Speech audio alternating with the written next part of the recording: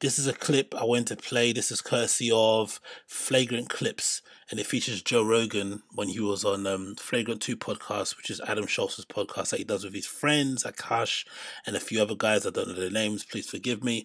So I wanted to quickly play this because it features somebody who I think history hasn't been the kindest to, and obviously he's a bit of a, womp himself. But regardless, I thought this was a pretty interesting topic, especially when you take into account what's been going on with Brendan, right? I feel as if, like, for whatever reason, the comedy community in LA treated Carlos Mencia way worse than they had done with Brendan. When you consider, don't get me wrong, what Carlos did was obviously abhorrent in terms of stealing people's jokes, especially right in front of them as they're performing. He goes on after the fact and does it on his kind of main flipping spot, or he just steals their jokes verbatim regardless of the fact, and kind of denies it and just flexes on them because he's a bigger, famous comic, whatever it may be. But in terms of severity of a crime, I would be far more offended and far more pissed off if somebody tried to fuck my wife than if somebody tried to steal my jokes. I don't know about you guys, but that's what I stand on it. So I'm interested to see what Joe Rogan has to say regarding the Carlos Mencia thing after the fact, because I feel like maybe Carlos didn't help himself, because from what I've seen of Carlos Mencia on other podcast interviews such as Tiger Belly, he does come across like a bit of a cunt.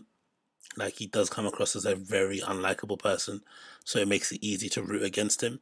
But I think in general, when you look back at things with a somewhat clear view of things without the emotion attached to it, with the benefit of time, is really what Carlos Mencia done that bad compared to what Brendan's being accused of? Not really too sure. Let's play the clip and see what Joe has to say about Carlos Mencia incident. And you can watch the clip you want if you want yourself in full here. But I'm just going to play it and pause it here and there and add my little 2 pence. So please forgive me if you do feel a little bit annoyed by it. I don't like trashing fellow comedians. I really don't. I genuinely don't. No. Did that change after Mencia? You felt a little bad? Yes, 100%. I Really? thought so. You Yeah. felt bad about During it? the moment of it, I realized how much negativity it creates. I was almost looking at like if it was a system, right? If you're looking at a system, you're looking at like you input X and you get back this. And I'm like, okay, a good thing was done where people weren't in danger of having their intellectual property taken by someone who's far more successful. But the weird thing was the anger. Like watching the anger, like, bah! It's like you're throwing meat to a group of fucking piranhas. Like there's just this buzzing of people joining on one side or the other side. And I realized like a lot of this is not logical. And it's one of the problems with the way human beings interact with each other, that we just choose teams. And it's like a normal, natural inclination that we can't escape, no matter how logical you are. Like even if you're like a super logical person, you're still, there's some part of you that has an inclination towards temes. So how do you push yourself away from it? This I think solidifies my POV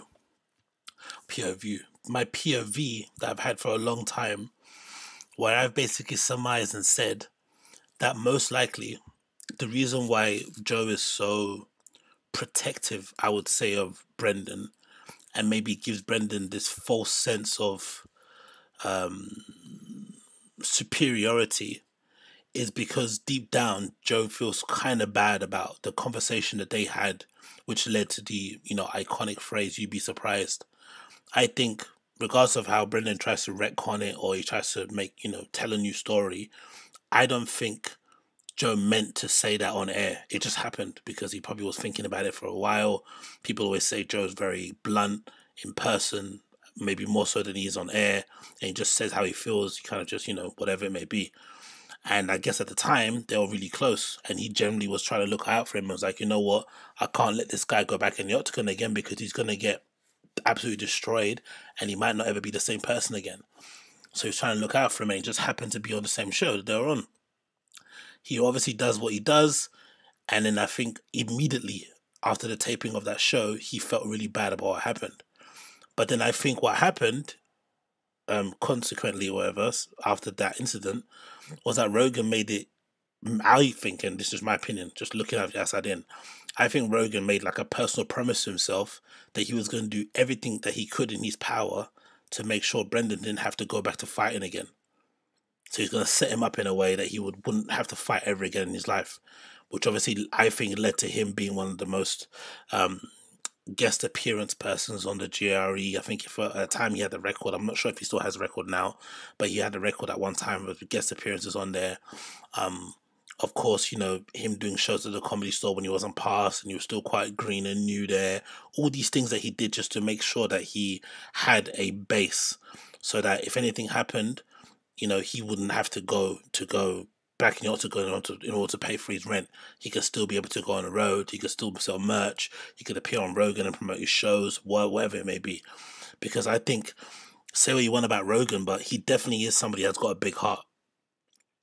And I think he definitely felt bad about it. And that's why, you know, in a weird way, he also created a monster that we have now at the moment. Because I think Brendan took that kind of protection and took that kind of thing that Joe Rogan was doing as a weird kind of stamp of approval. He thought it meant he was one of the guys. I'm funny too, when really it wasn't. It was just Joe being a decent human and trying to look out for him as a guy and be like, you know what?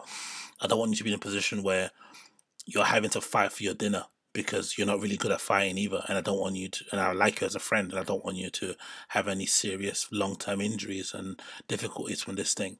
So I'm going to set you up in a good way. But then I think Brendan saw it as a thing of like, oh no, I'm one of the guys now. I'm a comedian.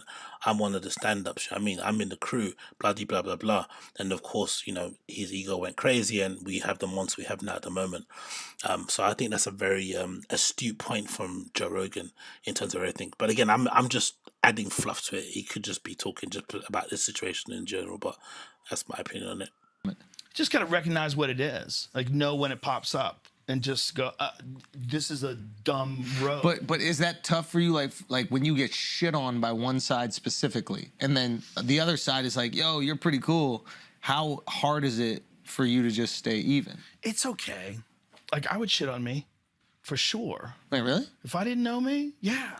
For what exactly? Some other comic, I would make fun of me totally. What would you say? Oh, I'd say terrible things about steroid use and insecurities of being short. I have a lot of great jokes about me. Really? It'd be a lot of fun. So you don't even, when people make fun of you, do you care?